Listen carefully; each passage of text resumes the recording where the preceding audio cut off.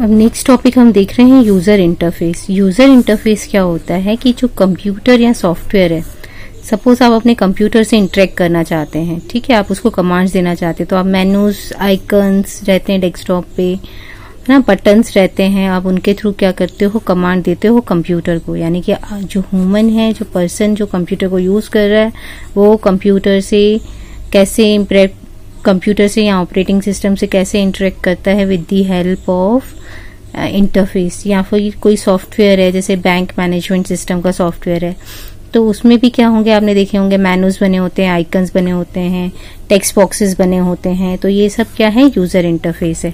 तो user interface क्या है, it is a visual part of computer application और operating system through which a user interacts with a computer और software.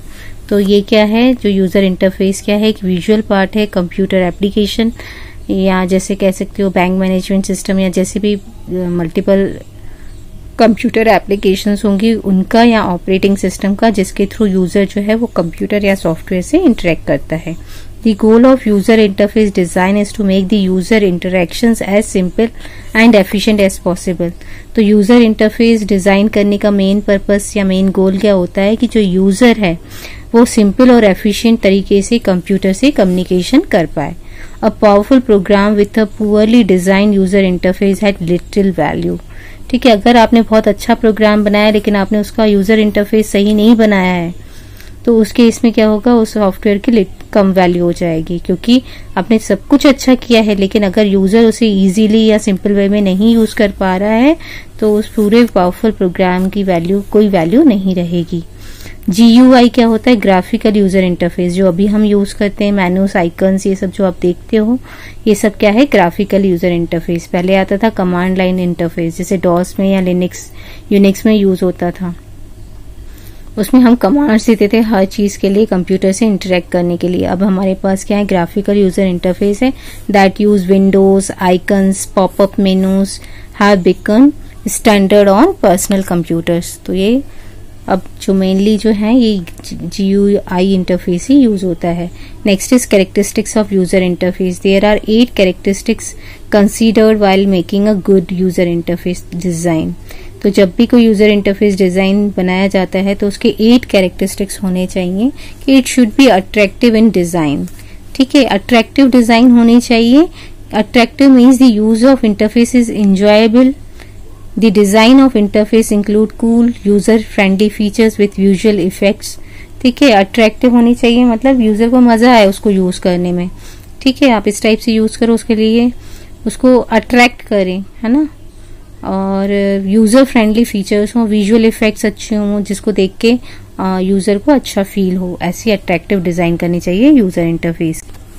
Second characteristics क्या है, clear. The interface design should be clear to understand by user, since the main purpose of user interface design is to enable user to interact with the system by communicating with them.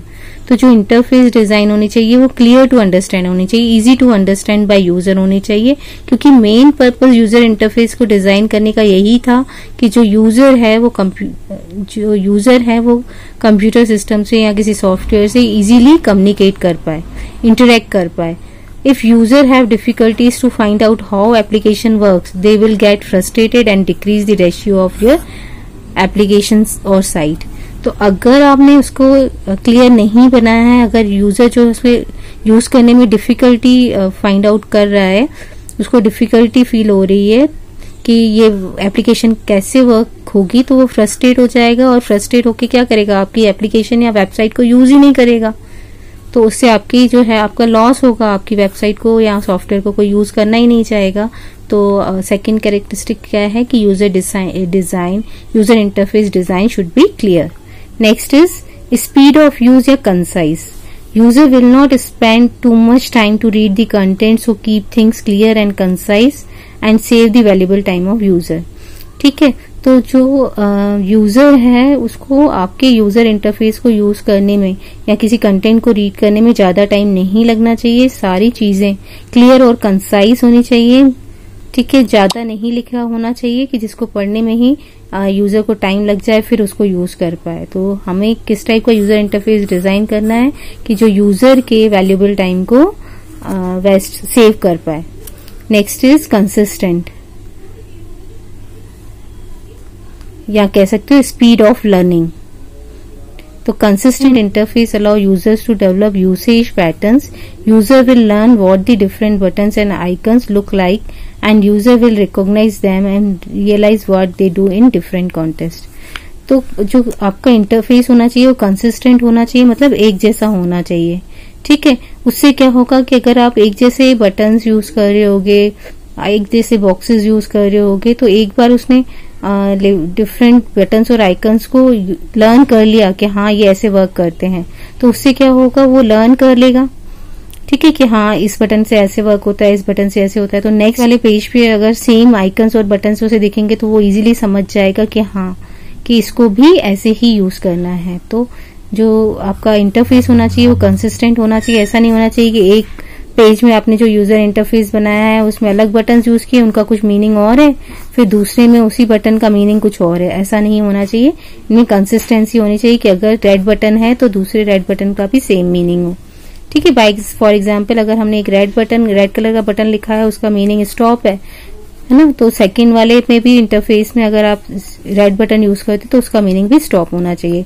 तो ये consistency होनी चाहिए, जिससे क्या होगा, user जो है easily recognise कर पाएगा या लर्न कर पाएगा सारे बटन्स और आइकन्स को। Efficient, a good user interface design allows you to perform different function of the software applications और website faster and with less effort.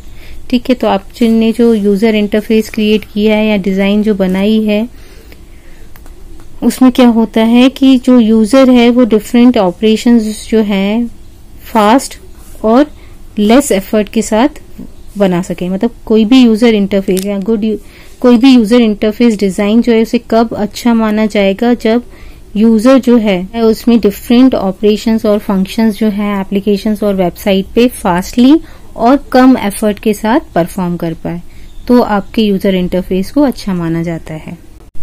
Next characteristics क्या है गुड यूजर इंटरफेस डिजाइन का, कि इट शुड बी फेमिलियर और speed of recall. Familiar means that if the user checks out for the first time your application or website, the interface elements are found at the place expected. अब क्या होना चाहिए कि जैसे भी आप कोई वेबसाइट ओपन करते हो तो लॉगिन, यूजर आईडी, पासवर्ड ऐसा लिखा रहता है ना, और मेनूज ऊपर बने रहते हैं। तो जो यूजर इंटरफेस डिजाइन होनी चाहिए वो फेमिलियर टू यूजर होनी चाहिए, कि अगर वो फर्स्ट टाइम आपकी वेबसाइट आपके यूजर इंटरफेस को देखे तो वो उसे इजीली समझ सके कि हाँ ये एलिमेंट यहाँ होना चाहिए, ये यहाँ होना चाहिए, वो वहीं पर ही है। तो उसको यूज करने में वो क्या हो जाएगा, उसके लिए इजी हो जाएगा। नेक्स्ट कैरेक्टरिस्टिक्स क्या है, एरर रिकवरी और forgiving. A good interface design should enable user to restore the deleted items. Forgiving interface is one that can save users from costly mistakes. अब आपने देखा होगा कि आप सपोज मिस्टेक से आपने डिलीट बटन प्रेस कर दिया, do you want to delete yes और नो, तो उससे क्या होगा कि आपको ध्यान आ जाएगा कि हाँ आपको डिलीट नहीं करना है, तो आप नो प्रेस कर देते हो। तो ऐसी मिस्टेक्स जो हैं वो फॉरगिव होनी चाहिए। अगर कोई आइटम आप मिस्टेक से डिलीट भी कर देते हो तो वो रीस्टोर होना चाहिए, जिससे क्या हो, यूजर्स की जो है मिस्टेक उनको कॉस्टली ना पड़ जाए। क्या है 8 कैरेक्टरिस्टिक्स क्या है, रिस्पॉन्सिव और feedback. Responsive means the interface provide some feedback.